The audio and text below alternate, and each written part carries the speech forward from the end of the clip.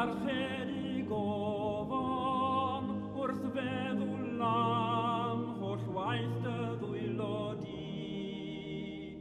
Anghaneser ar hyd ar yn ddofon drwy'r creador dy rym y wela fi.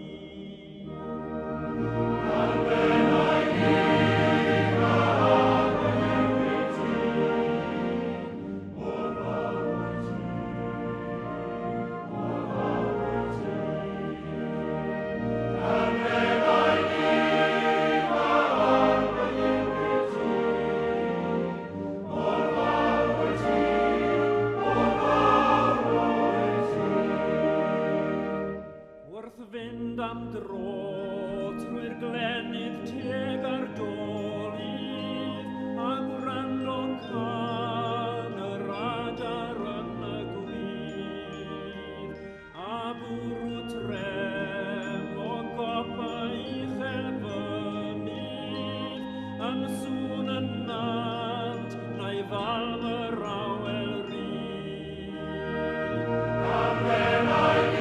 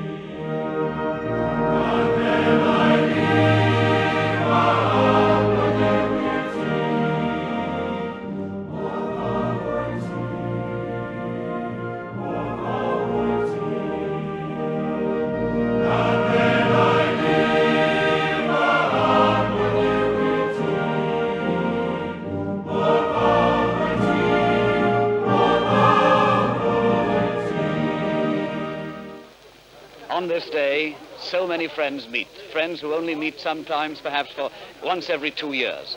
And I can see somebody there who's met a lot of his old friends, Mr. Johnny Price. Mr. Price, would you come over, please? He's the very hard-working chairman of the London Welsh Rugby Club, and I happen to know this.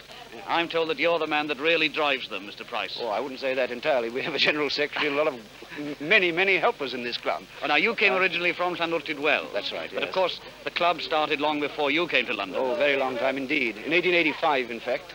The originator was Dr. Price Jenkins, who at that time, I believe, was a medical student in London. And he started it from a body of medical students who, well, the hospitals weren't playing at that time, and the club originated around a band of medical students. And it developed very rapidly before the turn of the century, and even such famous names as Rhys Gabe, Percy Bush and so on were members. In fact, Rhys Gabe was a very famous member of the club at that time. During the First World War, we had a ground at Wandsworth. Our own ground at that time, we owned it, but unfortunately it was sold by the trustees during the war, and at the end of the war we were again left without a ground. We moved, I think this is about the 5th or 6th time we'd moved grounds, in 1922 to Herne Hill, where we remained until 1957, when we moved here. That's a move, I take it, that you haven't regretted. Not at all, no. It's been a turn in the fortunes of the club, and I don't think we're ever likely to look back since that day. We found that there wasn't a great rugby support in the southeast of London. We knew that most Welshmen lived in the west of London. That's interesting, yes. And we'd made a very careful census of this, in fact, and we had tried experiments in various games. We'd played Swansea at the Richmond Athletic Ground, we'd played the Wasps, and we'd had quite tremendous gates. And these really pressed us on to move to the west end of London. We very nearly got a ground at Hounslow when we discovered that Rosslyn Park and the Richmond Cricket Club, or Rosslyn Park, were thinking of leaving Richmond Cricket Club, leaving this ground and moving to Roehampton. We stepped in very quickly, and after a year, or nearly 2 years negotiations, we moved in here in I believe it's 1957. Yes, yes. Marvellous. And, of course, this gate that you have today on the international match is your best gate of the year, I take it? It is our best gate of the year, yes. And is it your hope that this will continue as a morning of the match fixture? Oh, yes, indeed. We established it, 6 years ago. This is our 4th fixture with Cardiff, I believe, on this ground. Yes. In the morning of the international match, and we hope now it will be a permanent feature of all our fixtures. And as you see from this morning, this, I think, is probably a record gate for us. Many of the large crowd who'd called to see Cardiff playing London Welsh on their way to the big game, and who remember international football between the wars, must surely have recognised one face.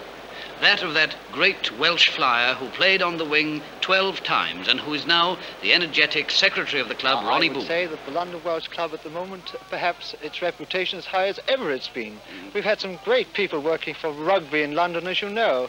But now in the last few years, we seem to have gained a certain elan because of coming to Old Deer Park. And the result is that we have perhaps a greater following, many more young men wanting to play with London Welsh, and indeed we're now running 6 sides. We've got 3 sort of sides which work very hard towards the first 15, but we also realise we have a service to young men coming to London from Wales to provide for them a good recreational game of rugby football on the Saturday, and therefore we've extended our sides now to 6. What would your advice be to a young man who may be looking and listening to you now, who's coming to London to live in the near future? Well, I'd say this to him. It's a grand thing to take a single ticket from Cardiff to Paddington, but it's rather nice to remember home. And if he comes to the London Welsh Club, he'll certainly come into a lovely Welsh atmosphere, some good lads around him, and I'm quite sure he couldn't do a better thing. In addition to a first-class extra game of football, the Exiles at Old Deer Park also include something very attractive and necessary in their international morning menu. They don't forget the inner man, and the amount of eating and drinking is not inconsiderably. Hence, the hard-working ladies of the club here play their part, and not least among them is Mrs. Ellis. Well, really, we're absolutely exhausted. We've been here since about 9 o'clock, cutting sandwiches, and we've sold about 800 pies. Yes. And there'll be about 600 hot dogs. And really, it's been quite an overwhelming task today altogether. And all these ladies are the ladies of the club. The ladies of the club, and they all give their time to the club. They're only too pleased to do it.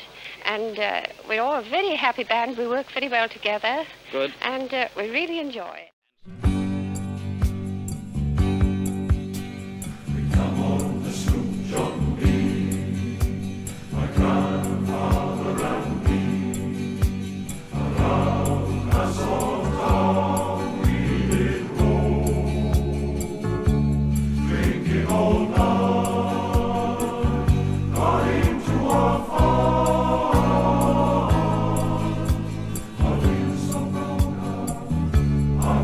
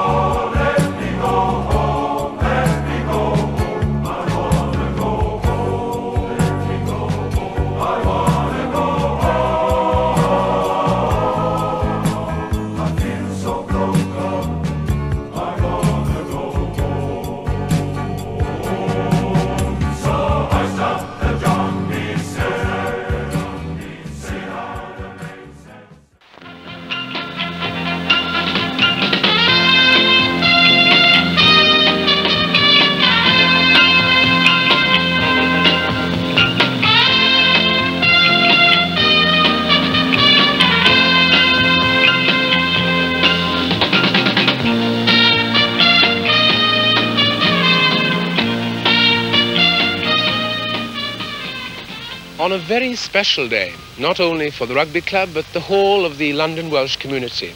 This is the day of days for Welshmen in dispersion, the fulfillment of a hope and a dream of a new clubhouse, which is already the envy of every other rugby club in the metropolis. The rugby club here has an atmosphere that's unique. There's a warmth and a welcome that you can seldom outstay, created by the rugby people who come to Old Deer Park. Success has come to the club because it's helped itself. People from all walks of life, from all professions, have been seen here shoulder to shoulder, pushing wheelbarrows, mixing cement, scrubbing floors, and making tea. And now, the thrill and pride of this ultimate moment for them, the presence of His Royal Highness, the Prince of Wales.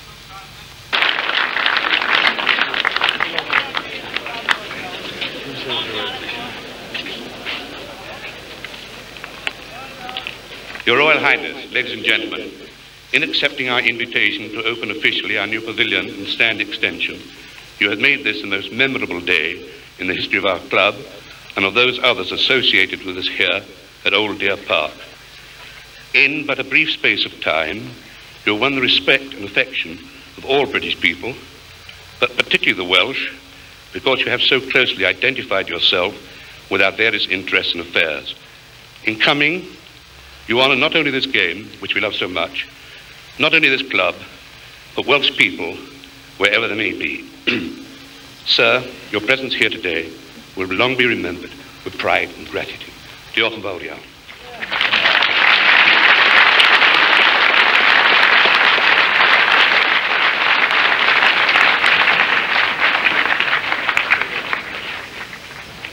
I often read in the press that I have taken a break from my studies at Cambridge in order to attend some function.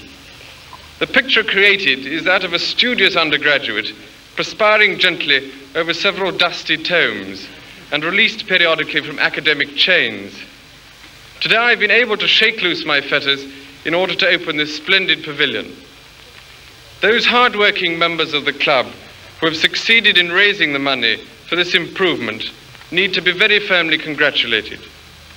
Increasingly, it becomes more and more difficult to collect sufficient sums to build new extensions.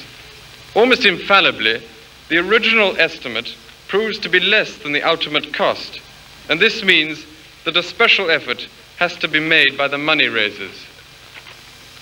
Now that the London Welsh Club have this pavilion, more Welshmen from London and from over the border will be able to come and sit in comfort as they watch the club thrash all the English teams.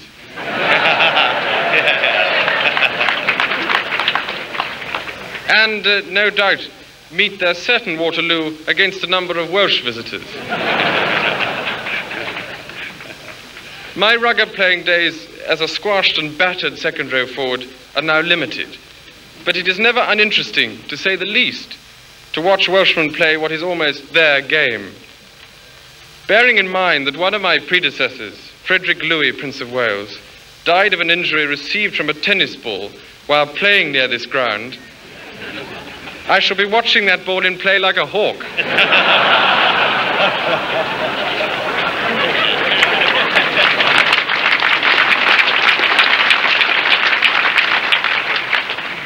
I also hope that all the players are left on the field at the end. I now declare this pavilion open.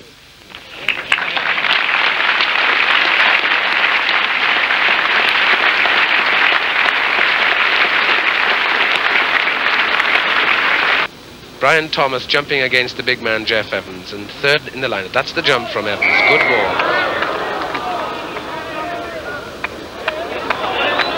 15 yards in from... No, it's a bit more.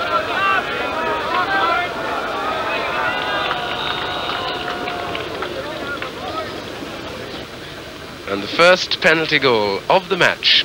Colin Gibbons, round the corner kick from 30 yards.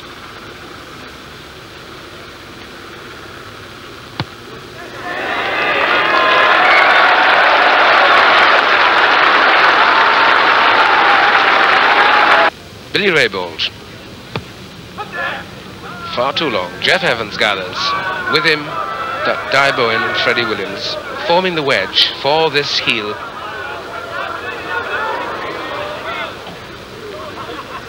That's Brian Thomas. Scrum half, Ray Hopkins. Shanklin will have to hurry for that one. John Williams is underneath it. 20 yards now from the London Welsh line.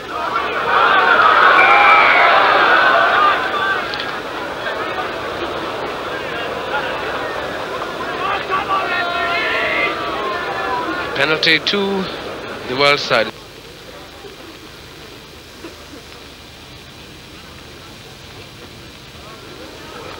No trouble at all for Hodgson. So we're back where we started. On the back of the tail of the line out, on the left, Mervyn John of Cardiff in front of him.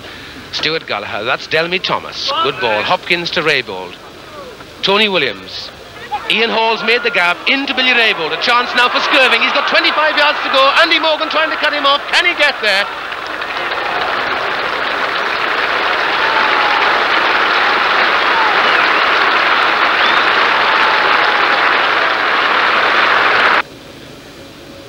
A long kick for Graham Hodgson from the 25. It's low and accurate.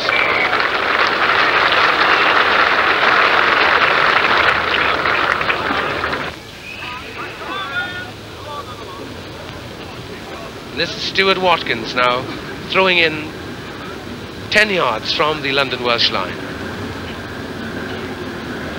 At the very back, Stuart Gallagher's hand, but Mervyn Davis gets it away. Loose ruck, 10 yards out. Thomas tried to find Hopkins, and that's Hopkins inside to Denzel Williams. Always on hand, Denzel Williams was up to take that quick kick from Jarrett in the Irish match, the Triple Crown game, and there he was again, on the elbow of his scrum half. Graham Hodgson of Neath, 25-yard line, the ball teed up.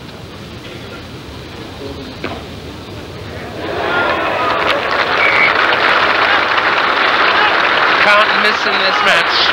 Graham Hodgson looking a first-class international player. Not many minutes to half-time, right on the halfway line. Wales on the left, the London Welsh on the right. Davis to Bob Phillips. John Williams tries to put one ahead for Andy Morgan, and he's tripped, I think, accidentally by Skirving. But here's a good run by James, the full-back.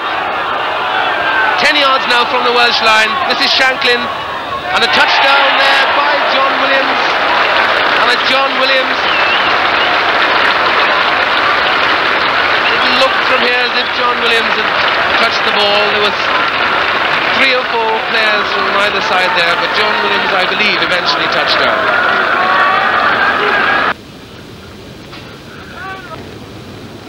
The jump is from Evans.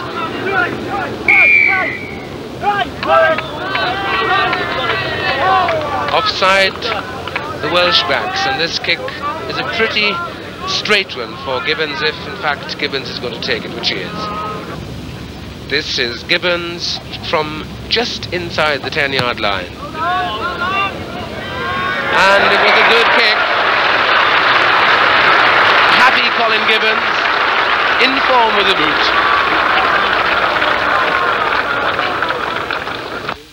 And so on this beautiful ground on the fringe of Kew Gardens in London, the half-time score, London Welsh, 9 points.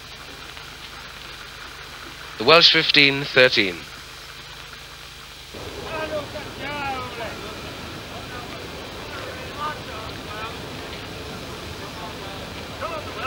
Colin Gibbons into this line out, just inside the 25-yard line in the Welsh half. Deflected by Mervyn Davis. There's Freddie Williams. Inside, well gathered there by Jeff Evans. Good loose heel here would be good. Brian Thomas comes round, kills that ball, is a mile offside. It must be a penalty.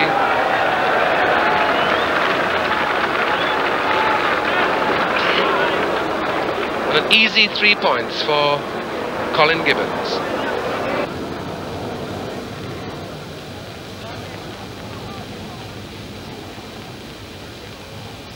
This kick can take London Welsh within 1 point of the Welsh score, and it does.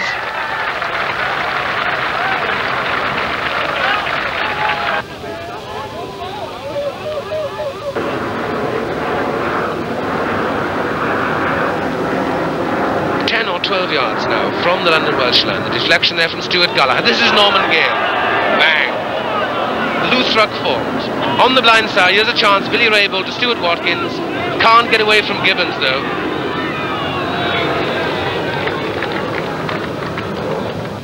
Now you can't be much nearer the London Welsh line than that. Right on the line. Halfway through this, the second half.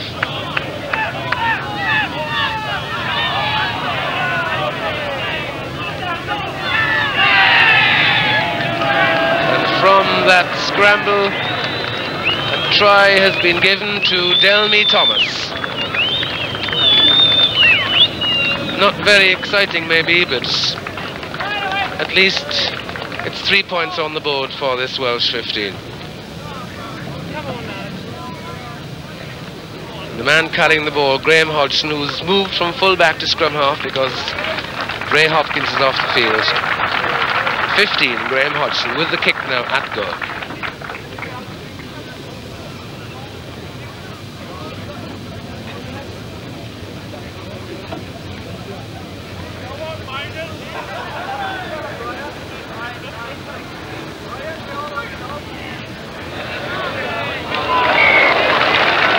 That's the accuracy of Graham Hodgson.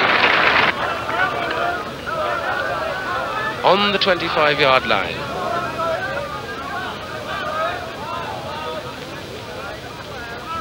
London Welsh lying deep for attack. Davis to Bob Phillips. Bob Phillips to Williams. Shanklin into the line. Gareth James. Nasty ball to deal with for John.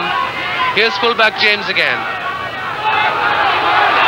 Hodgson's down under it. Mervyn Davis too. Picked up in there beautifully by Mike Roberts. Just reward for effort by the big men of the London Welsh pack.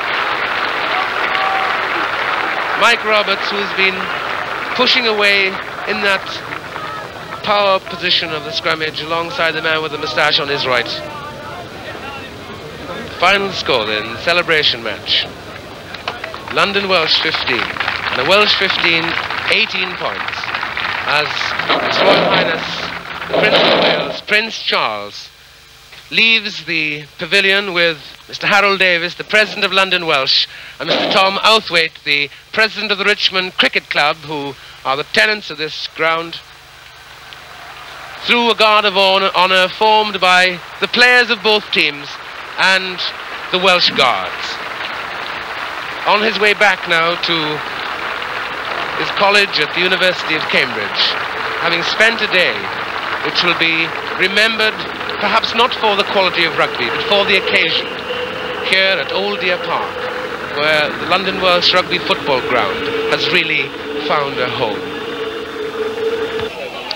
Of course, after the match is always one of the important things of rugby football, and here at the new London Welsh Clubhouse, many rooms, and the one we're standing in now full of visitors and guests for this match, and I thought that perhaps it's always nice to see how other people look at us, the Welsh, and I couldn't pick on anyone better than Dudley Kemp, this year's President of the English Rugby Union, of the Rugby Union. Thank you. And you paid a great tribute, not only to London Welsh, but the Welsh men in general in your tribute. I did, having had a very wide experience of the Welshmen who, in every club in England, there is it seems to me, there's a Welshman who is one of the driving forces, and it is that their attitude which I think helps to make the game what it is. Of course, you had experience of playing for the Barbarians in Wales when they won 4 times on the Eastern Shore. I forgot what the year it was, so we're at about 1930 or 31 and 32. And then, of course, the only game England game I played was against Wales, which was also enjoyable.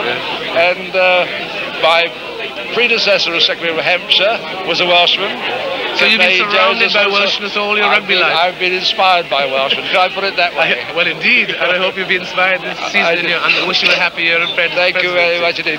Looking forward to beating Wales in due course, sort of back in March or February. No comment on that. No comment on that. But probably interesting to people in Wales is the fact that the treasurer of the Rugby Football Union and the president in the centenary year next year, Bill Ramsey, I mean, your connection with Wales is extremely Close. Close one. My wife and all her family come from Newquay in Cardiganshire, and I was very interested because I've just met 2 other Cardi ladies behind the bar serving drinks, which is not a normal thing in Cardiganshire. But you know, Cliff, the greatness of the Welsh people is not only their fantastic skill at the game, but their loyalty to the game and their willingness to work for their clubs and for the game. And the result of this work is shown here today. It has been hundreds and thousands of people loyally working, not only in England but in Wales, for the benefit of the London Welsh. And that is an inspiration which rugby should be proud of to have, as it is the feeling of rugby throughout the world. And you today justly are proud of the greatness of this pavilion.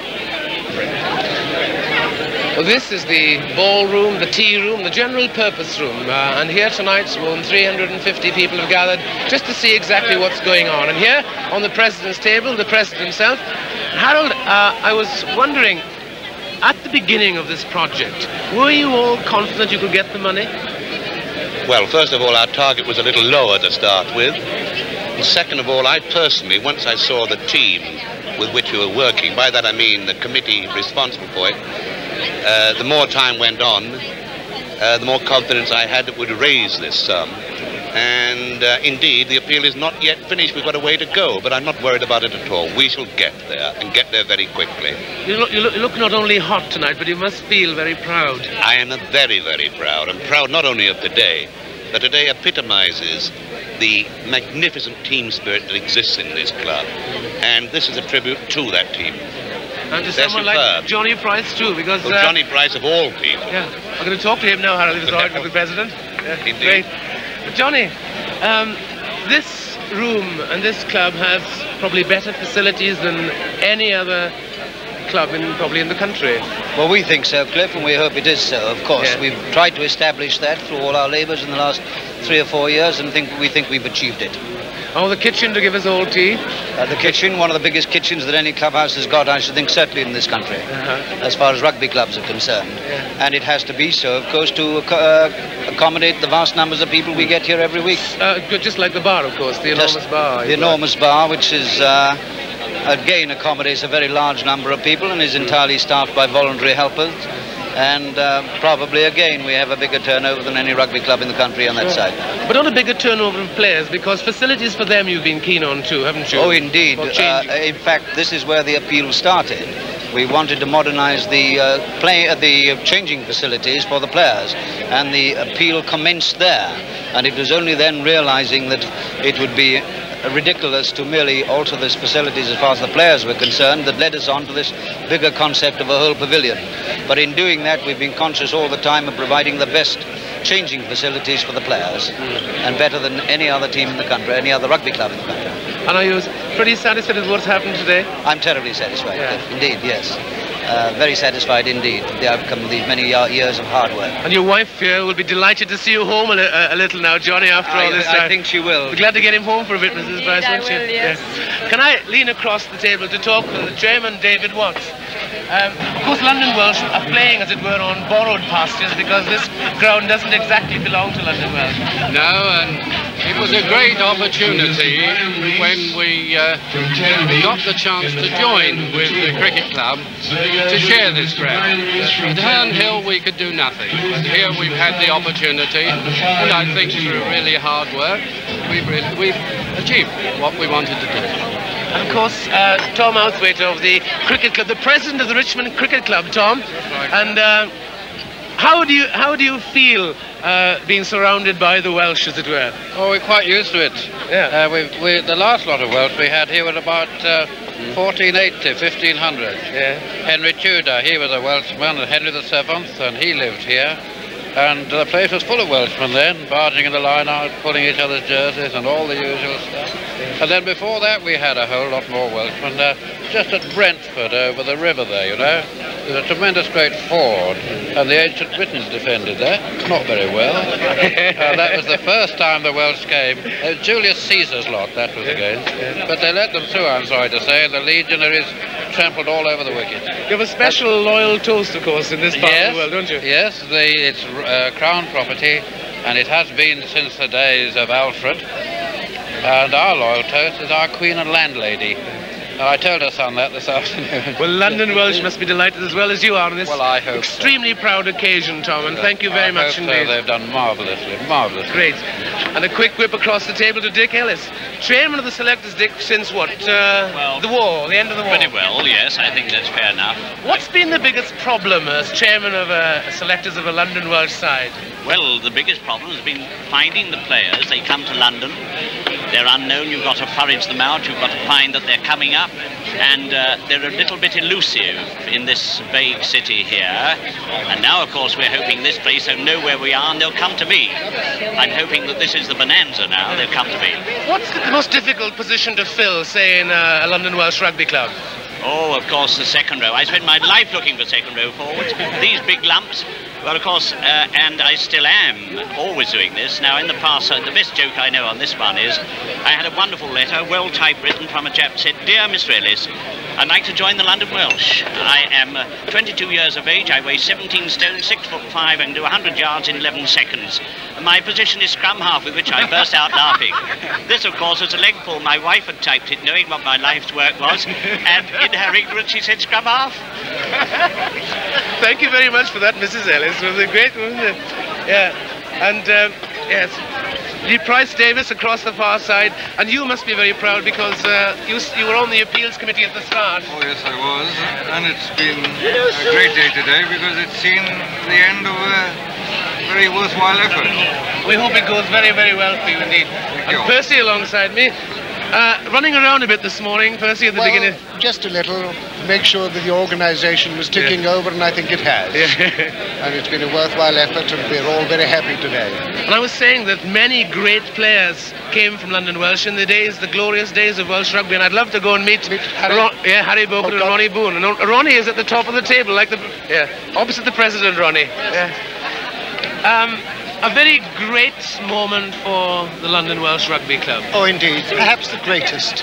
There's been great London Welsh sides, but we are, as Vivian said recently, in a golden age. And it is quite remarkable. I mean, today, if anyone's been here today, one's been moved almost between tears and laughter. In the sense, great joy, but a real Welsh emotion coming through. It's been quite wonderful. We all remember, of course, Ronnie, your great moment at Twickenham when you scored all the points for the Welsh team against the English. 7 points. And a drop goal was 4 points in those days. Yes, it was. Do you remember anything at all about the try you scored that day? Yes, I remember it quite well. It was so darned easy. When Watkin Thomas led the Welsh side onto the field at Twickenham in 1933, it was the 9th occasion that the teams had met at the ground. Wales had been unable to beat England in the previous 8 matches. In the Welsh team that day, Viv Jenkins, Wilfred Wooler, Claude Davey and Ronnie Boone on the right wing. At halfback, Harry Bocott and Maurice Turnbull. The battle up front produced several scoring opportunities for both sets of backs, with England scoring 3 points from a try and Wales scoring 7 points, a drop goal and a try by Ronnie Boone, who touched down behind the posts.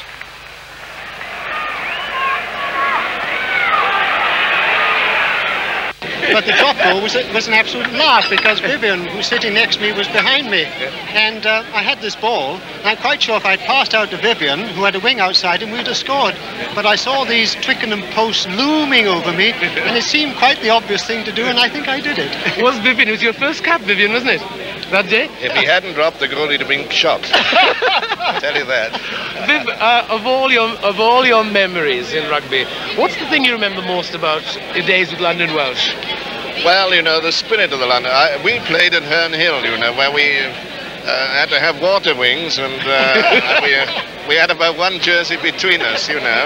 Yeah. And I think the spirit of the club is what I like best, and I think one thing it is, Nyron Jenkins was our secretary in those days. He's here today, he's 82 years of age. Wonderful. The thing I always remember is going on tour at Christmas and playing 3 matches in a very muddy game at Llanelli on the Boxing Day. The following day we had to play Swansea, and Nyron Jenkins staying up all night in the kitchen of the hotel, washing the jerseys and ironing them to go on the field the following day. And that was the spirit, and of course you can see the spirit has reached its culmination today. Yes, Greatest day in the club's And history. a great day for the ladies who were allowed to be brought out. Sue? Hello. Do you miss Viv so much? It's nice to have him for a day, isn't it? Well, it's a great change, yes, a great treat. And of course, not only the president and his table and the distinguished people in this club tonight, but the people who work in the kitchens, the girls, the ladies who come and make tea and sandwiches every day, they, like everyone else, have been delighted, particularly with the sort of rugby football that London Welsh have played in the last couple of seasons.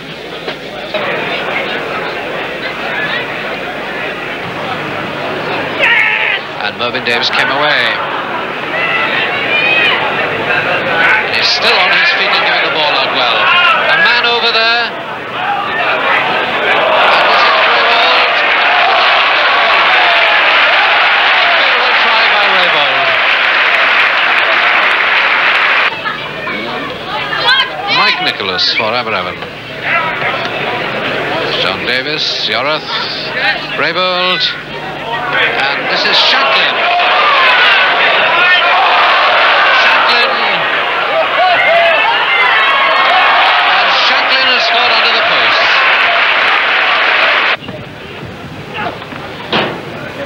1 minute of injury time. London Welsh lead 8-0 in their own 25. Nicely timed pass. Raybold's dodging run has got Dawes outside him. 2 men free.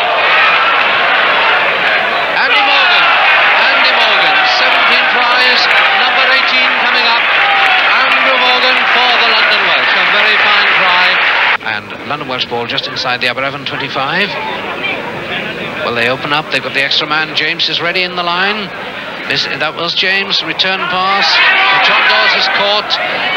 Yorath did well to anticipate and go back. Says John Davis, little inside half. Inside pass, Andy Morgan. An interception, sooner or later it will break down. Another counter-interception by John Taylor. John Taylor, he's on. John Taylor. And John Taylor there, a magnificent solo effort. Sort of rugby London Welsh try to propagate is one where the ball is always the major thing and people are always looking for support. And there's nothing more frustrating as a back row forward if you've done a lot of work to get to the ball and somebody never looks for you and you never get the ball. Well, at London Welsh we tend to get the ball and therefore we're very happy here. I think Tony will back this up. I'll talk with you a second about that, Tony, because I was thinking particularly of the combination when John, you turn around, John, your profile isn't as good as the front contest yet. But John Williams, that magnificent day, the Triple Crown match in Cardiff. Well, John was up there very quickly. 4 minutes of the match to go, plus injury time. Wales 16, Ireland 6.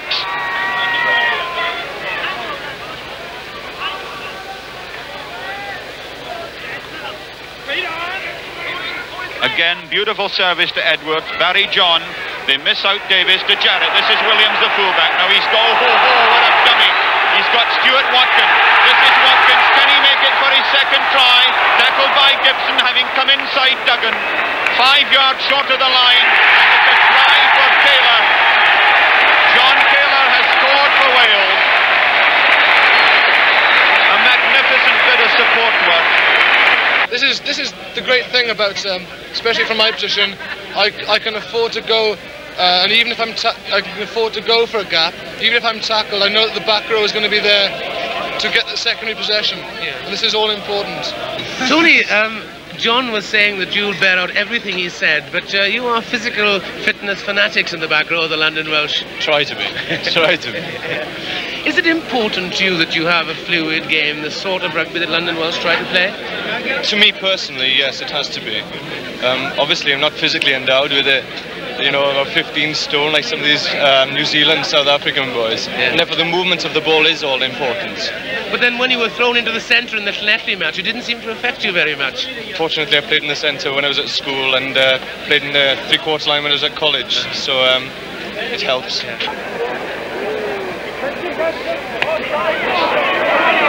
Just about 10 yards, good kick that.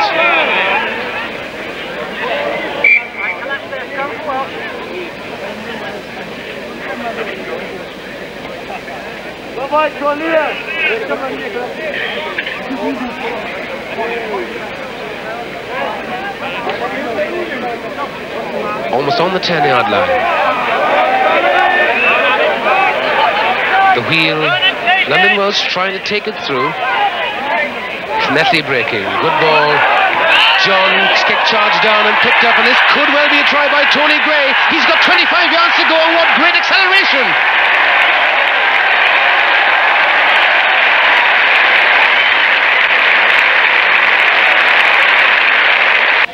Of course, one should talk to everybody in the London Welsh side, but everyone will tell you that you have to see the boss, the captain, John Dawes.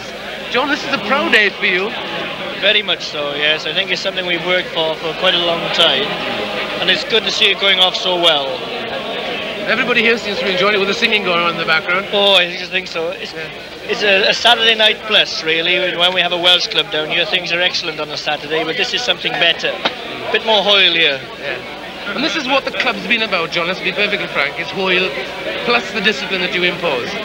I think so, yes. I wouldn't necessarily say Hoyle on the rugby field. Well, yes, I would. Hoyle on the rugby field plays a big part. But I would say it's Welsh flair on the rugby field, coupled with football ability. I think this has been the story of our success. Plus hard work, of course, on the part of individuals. You must be probably the proudest captain in rugby in Britain at the moment, to have all this surrounding a team of young, enthusiastic players. And if you had asked me that about a fortnight ago, before Bridgend and Llanelli, I'd probably have agreed with you. But since then, I'm not so sure. But greatness is about being good in adversity, surely, John? Perhaps, yes. The game in Wales especially is often geared to results. You tend to be judged by results. I feel that we can achieve the results, playing our type of game. We've had a bad patch the last 2 games, but I feel that the next couple of games we can sort out our difficulties. We've got the players who will know what deficiencies are in the team and how to iron them out in the training field, in the game itself, and I'm quite confident it'll come right in the end. John, we'll just give you one moment of pleasure now when we take a look at how in fact you got a great try in Stade Coulomb in Paris.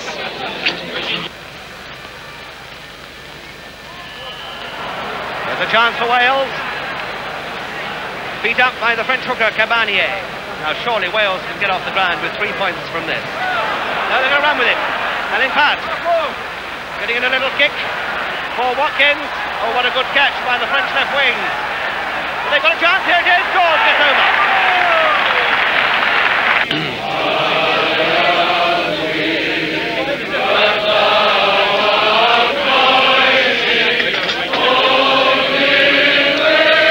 We couldn't end this programme about London Welsh in a more significant way than to listen to music and to see one of the young crop, John Dawes, scoring a great try.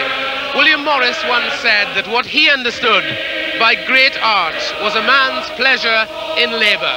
Why not come to London Welsh and take a look around?